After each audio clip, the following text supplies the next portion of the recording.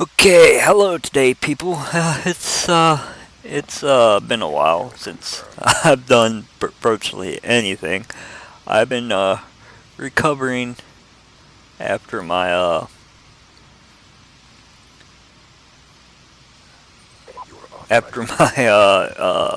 incident with my room, which let's just say took me a while to get done.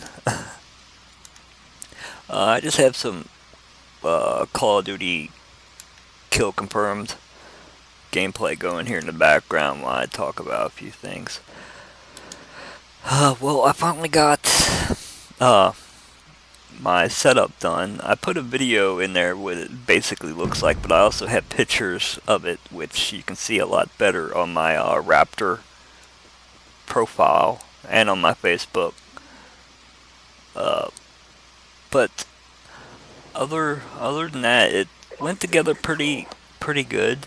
But I am still missing cables for my GameCube to be able to hook my GameCube's audio up. So I don't really have that many GameCube games, though, so it's not that big a damn deal. Uh, as far as functionality goes, yeah, I was hoping that I could hook everything into my uh, audio audio receiver, my surround sound, and I could get surround sound on everything hooked, and have my surround sound go out to my go out to my HD PVR, and have my HD PVR go out to my TV, but it did not work like that.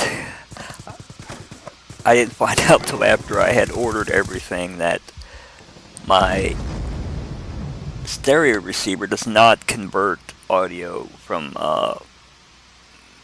RCA to optical, or from optical to RCA. So, needless to say, that did not work. So I had to I had to hook all my consoles up except for my Xbox to use an RCA cable, so I do not have surround sound on my PS3 or my PS2, or got surround sound on the fucking GameCube or Wii anyway. So yeah, it didn't turn out like I'd wanted it, but it's not exactly that big of a deal. After I got that all hooked up, I had problems getting my computer to recognize some of the HDMI. Then of course, after I got that hooked up, fucking the HD PVR2 box lied to me. It would say that if you hooked your computer up to HDMI, it would recognize the HDMI signal. No, it fucking won't. Newer video cards have HDCP on them, which prevent your HD PVR from recognizing the signal. So you have to get an HDCP stripper. It's another thing I had to fucking buy that I wasn't planning on it. And I had to buy a fucking SVGA component SVGA switcher, so I could have multiple computers hooked up to the same TV. Another thing I wasn't planning on buying. Needless to say, I spent more money than I thought I was going to, and I wasted some money on cables that I didn't need. So, regardless, I got it all hooked up. I did have a pleasant surprise of finding out that my surround receiver or my TV, I'm not sure which, does it, but one of them upscales video input to the closest, either 480p, 720p, or 1080p. So if I'm running a game that's like really low resolution, like Doom, it'll actually upscale the resolution to the closest thing, which would be 480p, which is really nice, because now I don't have to switch back and forth between SVGA and HDMI, because on my other TV I had to switch between SVGA for older games and HDMI for newer games. I do have one error with both that happened on both TVs though, that on SVGA it will not switch resolutions. If you switch a resolution up or down, it will actually fuck up the video. Not sure why it does it, but it does it on both my TVs, on both my Vizios. So it didn't do it on my Samsung. Of course, my Samsung is dead, long dead. It's out in the trash. That's disappointing, but I got it all together now, and everything seems to be working, and I am back to recording videos. I can record PC gameplay losslessly with my HD PVR by running it out through the HDMI. The only problem with that is my HDCP stripper on 1080p resolution, it'll only do 30 refresh rate, which means I can't have a game that goes over 30 FPS. So on that, so it kind of sucks, but oh well, it's not that big a deal. So I usually upload stuff in 720p anyway. I never really do much of 1080p. Of course, I also do edit in my videos with it on 720. So again, not that big a damn deal.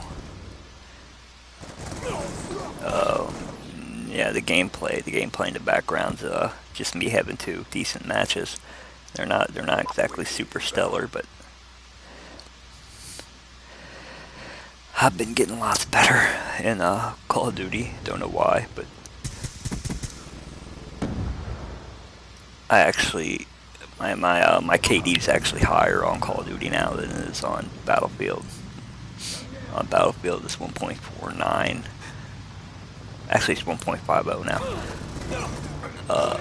And on Call of Duty, I am starting to push into 1.60. I've just been having good game after good game after good game. I actually got I played roughly 400 and something games, and I just got the tag for finishing 250 games in the top 3 players. So that means roughly 60 to 70% of my games I've been in the top 3 players in the match. I wasn't that didn't happen on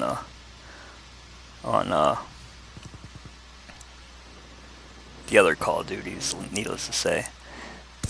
I think playing Battlefield for so long made me a better Call of Duty player. As most people know, I kind of skipped Modern Warfare. Kind of skipped playing Modern Warfare 3. I heard it sucked online really bad, so I didn't play it. So I actually took a year off from Call of Duty. I was actually deciding if I should even get this game or not. I didn't really want to go back to Call of Duty. But yeah, I've been playing Call of Duty now more than Battlefield because I've been having issues with Battlefield 3 on my PC. I would crash like constantly. That was until I reinstalled, until I got Windows 7 64-bit. Now I can actually play Battlefield without it crashing for at least an hour or so. Before I could not even play like freaking,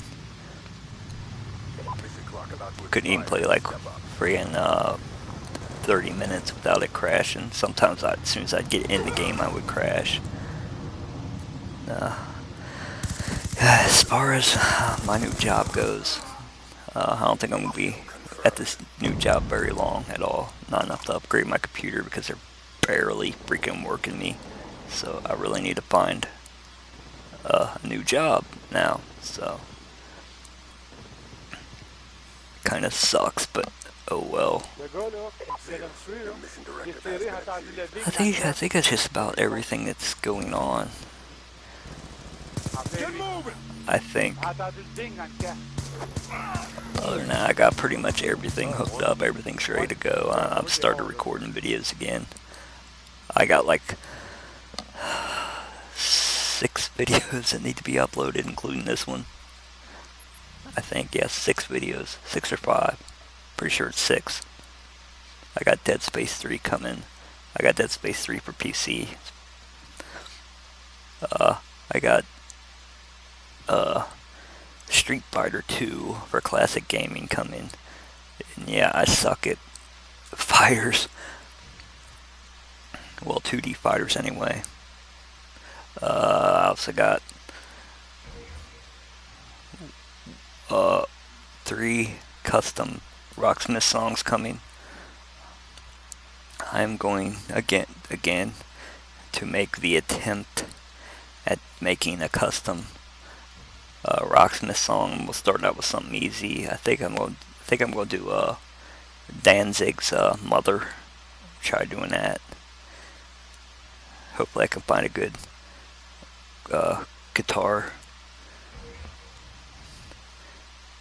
Guitar Pro tab for it, hopefully. What else?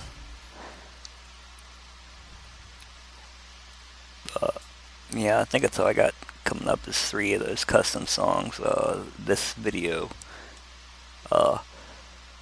and Dead Space 3 and Street Fighter 2. So those videos will be uploaded tonight and tomorrow, because I probably won't get them all encoded tonight since I do the encoding on my laptop and it takes forever to do videos. So anyways, I think I will let this match play out, and we'll have lots more stuff coming in the future. And fucking one thing that does annoy me on here is every time I upload a freaking Rocksmith video, the fucking guy got all the trolls coming out. Oh my god, you didn't play that song exactly perfectly at 100% with sounding absolutely flawless. Yeah, if I get like 80%, they'll fucking troll me. It's getting fucking old. People need to get fucking life. If you can't say anything good about someone, don't say anything at all. Kill confirmed. Which is ironic considering I just told them to get a life, but oh well. Guns up. Anyways, thanks for watching.